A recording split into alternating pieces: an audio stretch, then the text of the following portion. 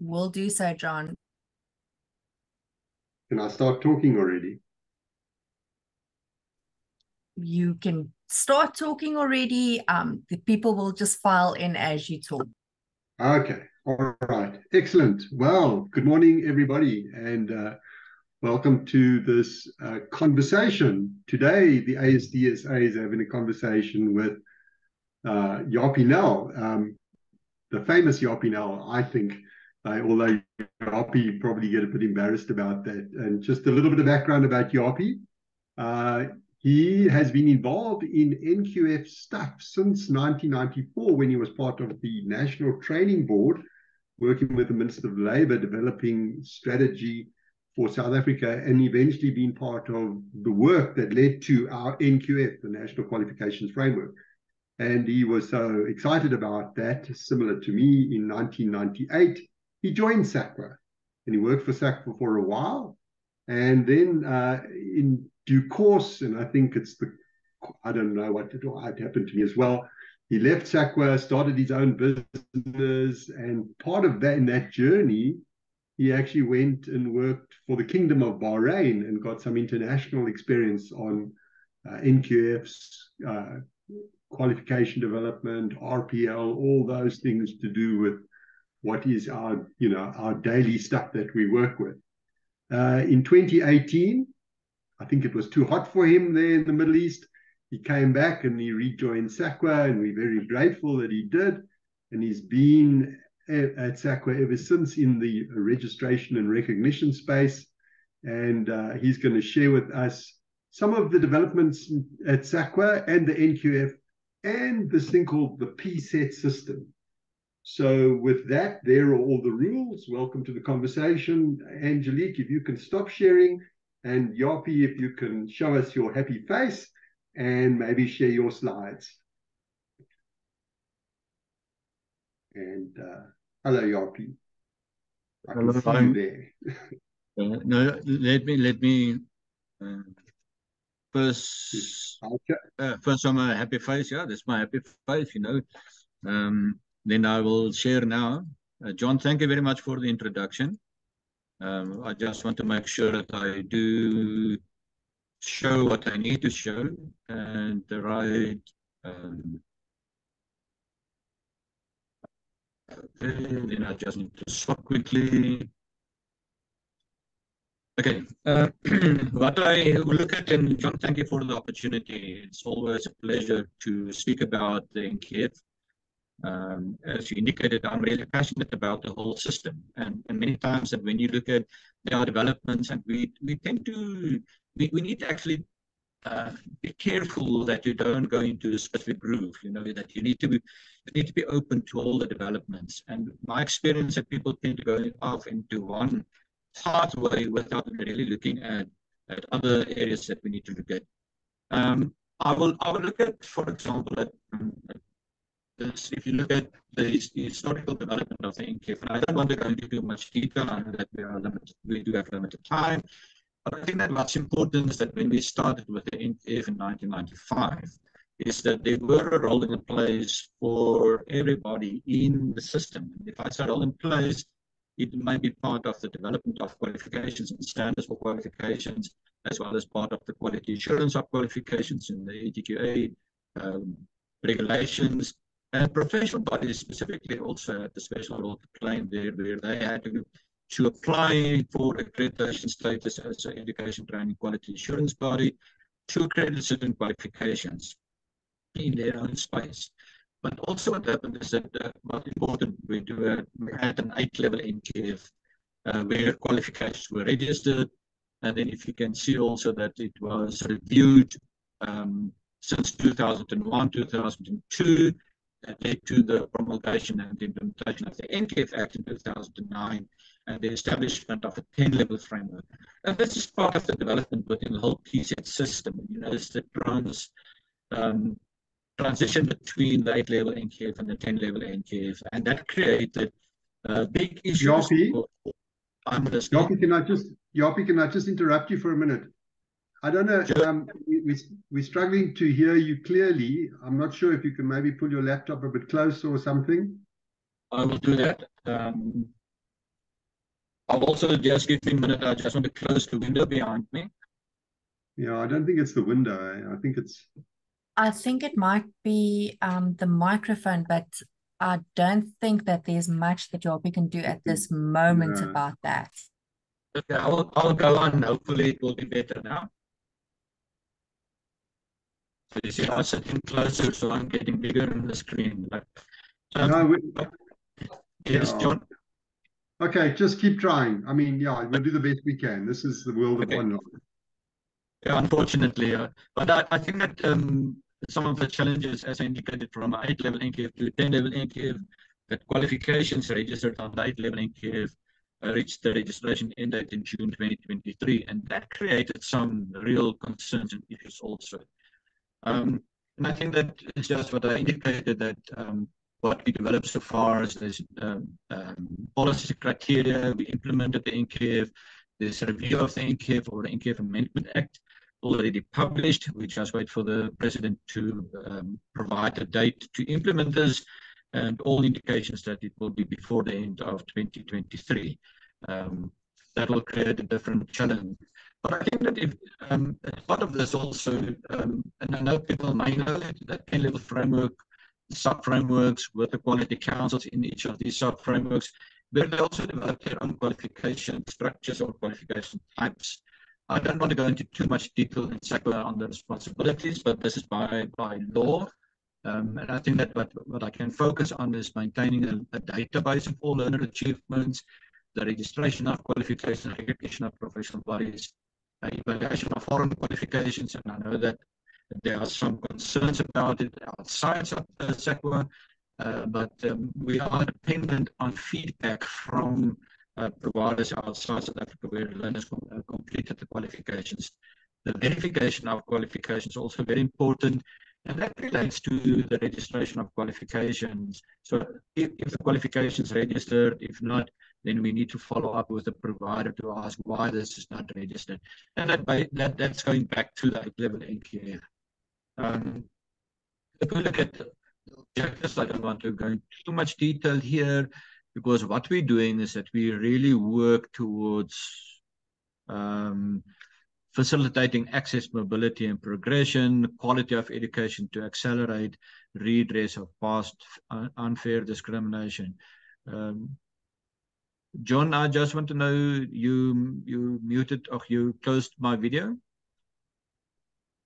No, you're fine. Your sound is much better, so that's better. Yeah, Japie, I switched your video off for sound purposes. Okay. Yeah. So we can still hear you, Japie. No problem. Thank you for that. I've already got... No, I was just worrying that that it dropped off. Yeah. Thanks. If you look at the structure of the NQF qualification types, and this is where we do get some challenges, and where SAQA really playing an authoritative role, is when you look at qualifications, and we do have issues that people completed qualifications in 1995 and earlier, and as well as completing qualifications up to about 2009, 2008, not really registered on the NQF. Remember that when we look at the NQF, is that each quality council, as I indicated, is responsible for managing their own sub-framework. So they identify the qualification types to have a standard type of qualification with specific criteria. If you look at diplomas at NQF level 6, 360 credits. So that's a standard qualification. So if you do a diploma, people need to understand that that's at NQF level 6. From the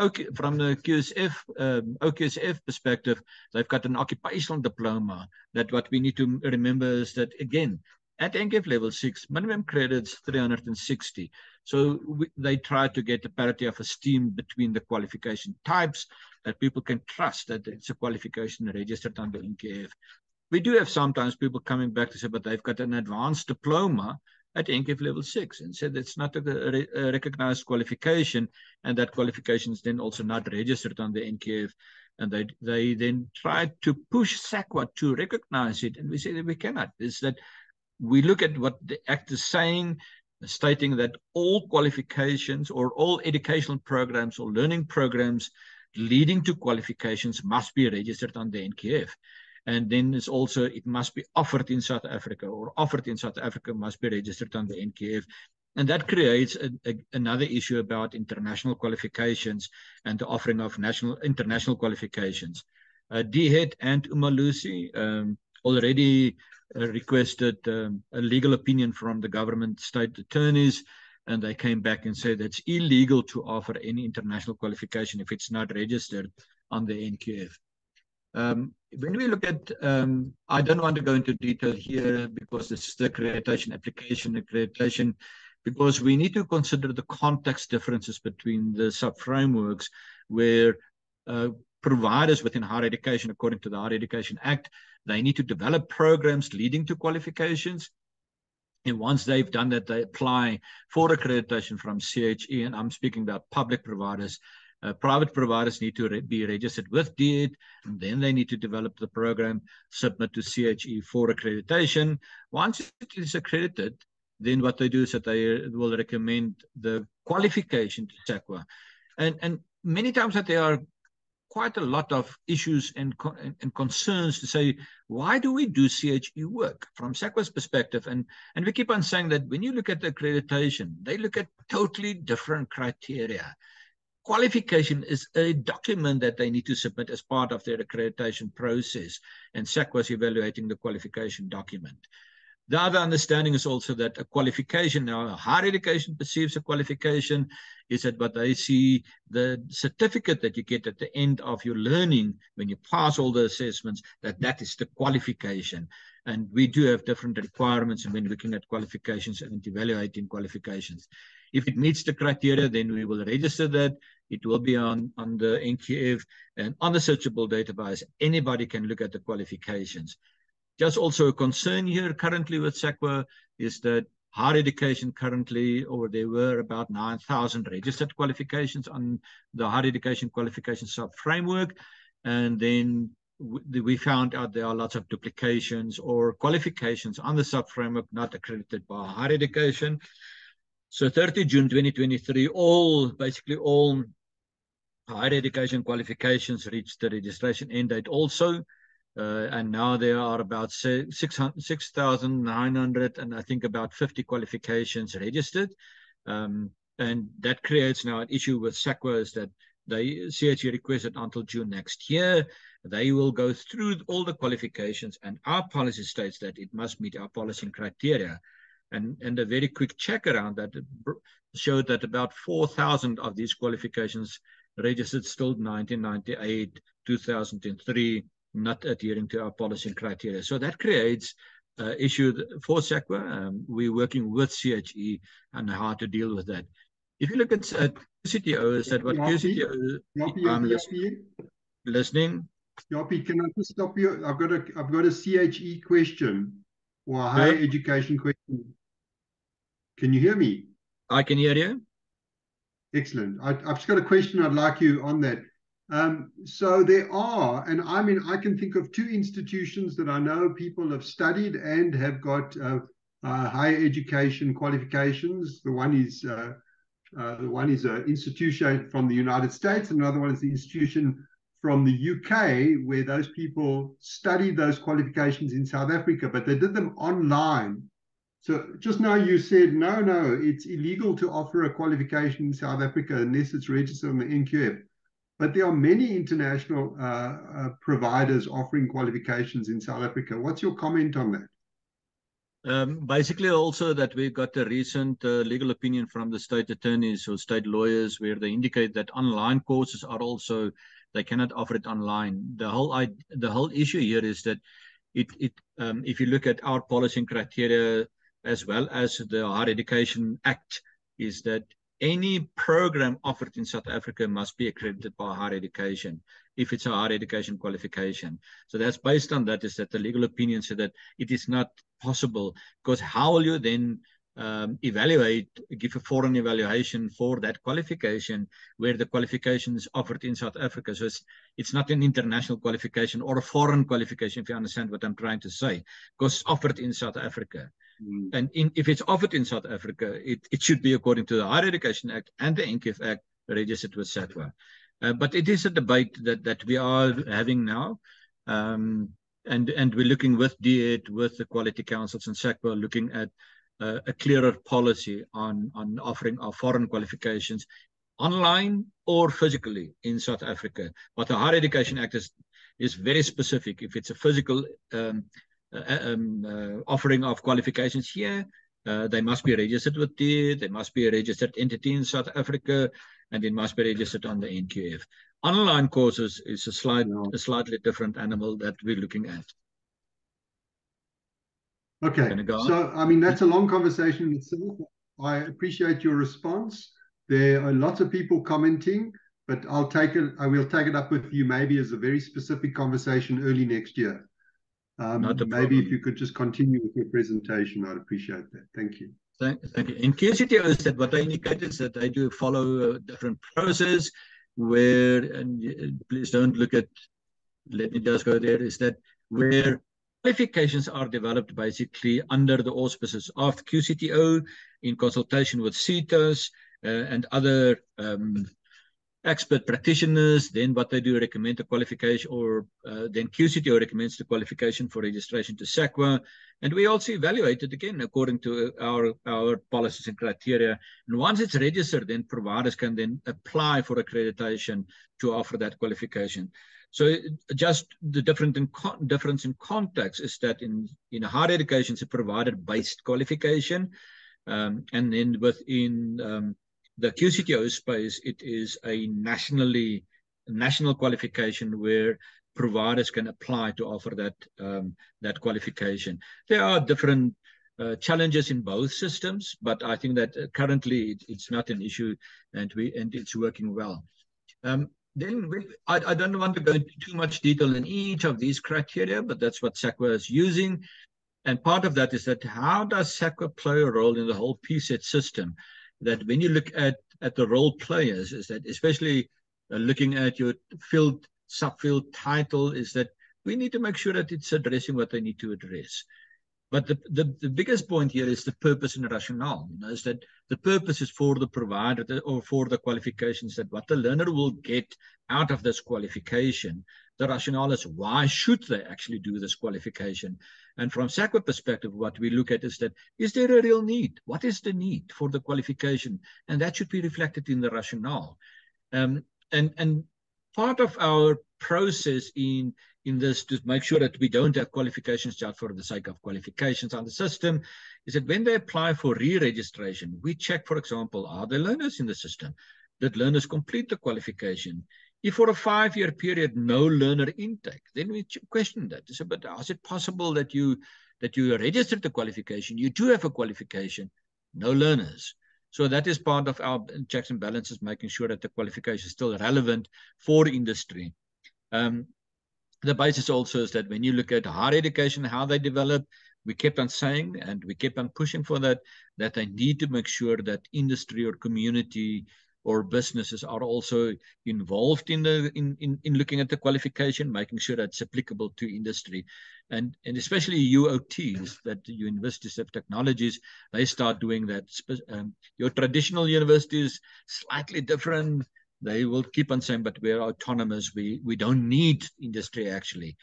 Then you can also look at international comparability. What we're looking at is making sure that the qualification is internationally comparable. And many times what we do found is that it's a new qualification in South Africa, a new qualification in the world, for example, and there's no real qualification in a specific area.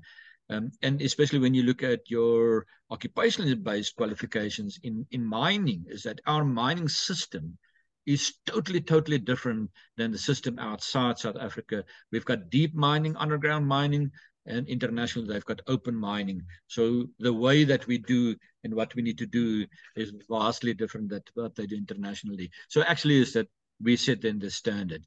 Looking at international comparability, looking at the standard, there are standards, not necessarily qualifications, that we can also compare to say that meeting the standard or the qualification incorporates the standard also.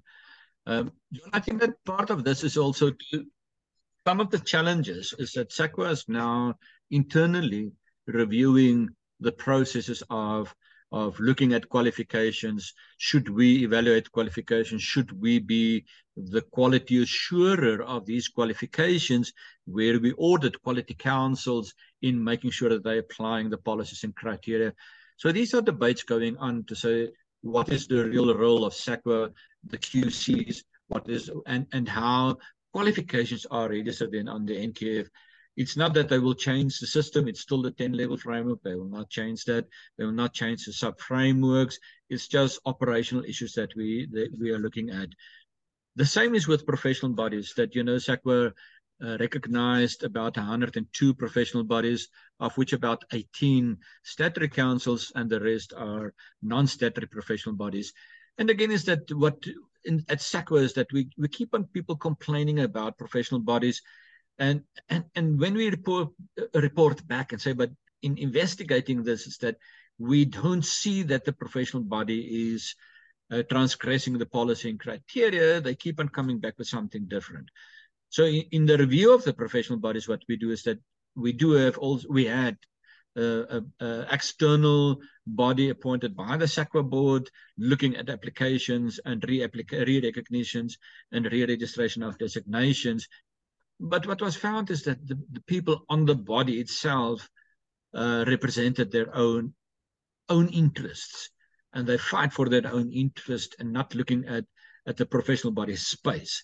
So part of the discussions that we looked at is to say, what do we mean by a profession? I think that is one big question, is that how can we define a profession?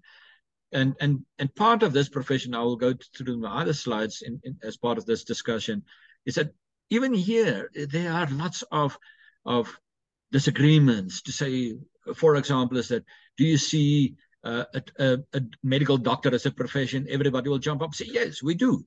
But then you said, but do you see an electrician as a profession? And people say, no, that's not a profession, that's an occupation. So those are part of the discussions that we do have. The same is that when you look at teachers and trainers, are they professionals? And if you say yes, do they meet the criteria? And that is part of our ongoing investigations. Is that I will end up with a quote later on about this also.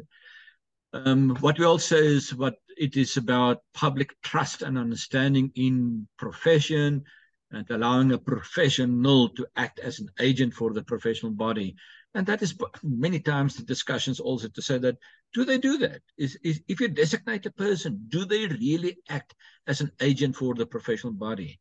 And then what's the role of the professional body really in the whole space? So should we look at the professions and the professional, or should we look at professional bodies and trust that the professional bodies will look at the professional and the profession?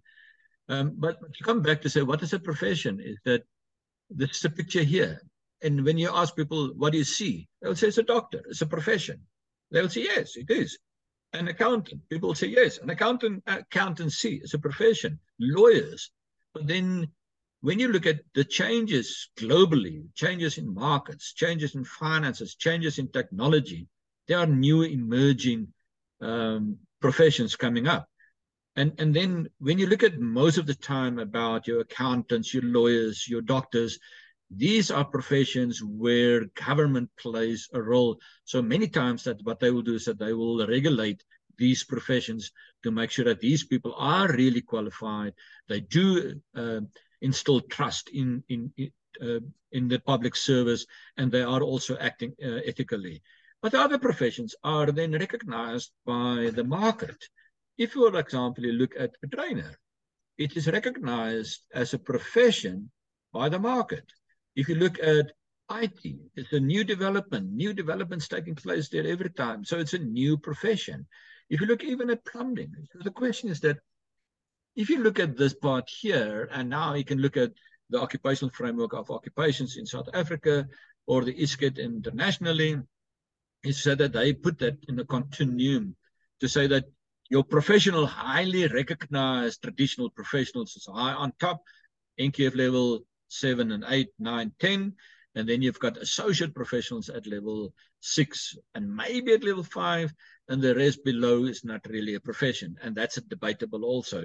because you may get other people at a lower level, and they're still experts because of their knowledge and skills. And we'll come back to that a little bit later. When you look at the attributes, is that of a profession, it's an organized group. And that is what we keep on saying, is that a person is not a profession. A profession is an organized group that interacts with society and performs social functions. So it possesses theory, the underlying knowledge or expert skills. And again, this is a debate. You know, how do we see this underlying knowledge? At what level of the NQF? Is it at level only from level 7? Or can you look at level 6, maybe at level 5, depending on the skills that the person uses? And that's the biggest debate between your academically based professional bodies saying that, no, we need to have a high level of knowledge, where your occupational base said, no, but I need to have the knowledge, but I need to know how to apply my knowledge as part of my skills to solve a problem. Authority is that in the space, in the profession that they act, there's authority. People trust again that these people can speak based. They do have the authority based on their knowledge to speak about that.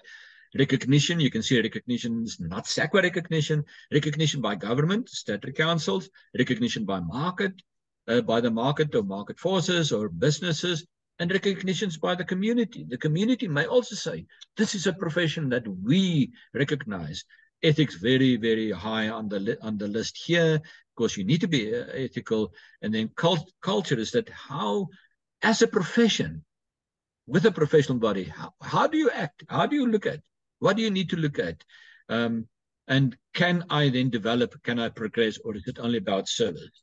A professional, I don't want to go into too much detail here. Professional knowledge, autonomous judgment, need to be ethical, need to be an expert, need to be skilled, and people need to trust them. And then I've got 2 slides more, John. The one here is that if you look at an example, if you are sick, you go to a doctor and you trust that the doctor will treat you based on the knowledge and experience that doctor has. So that's the trust. And many times that when you go to a doctor, he will look at you, he will try to diagnose the symptoms, and he will then prescribe medication. If it's not going away, you will go back to the doctor. You will still trust that the doctor will solve your problem. And that's the same with that. When you look at the plumbing, and I'm just taking this as an example, is that people tend to say that I don't have the expertise. I'm an amateur in plumbing. I will call a professional to really come and fix my problem. This is the point that I want to say. Once a person enters industry, a professional body is the ideal means of their further skills development through CPD, and is therefore considered part of the strategic learning and skills infrastructure in South Africa. And this is in a paper from Naidu and Raj Kumar in 2020. John, thank you very much. That is my contribution.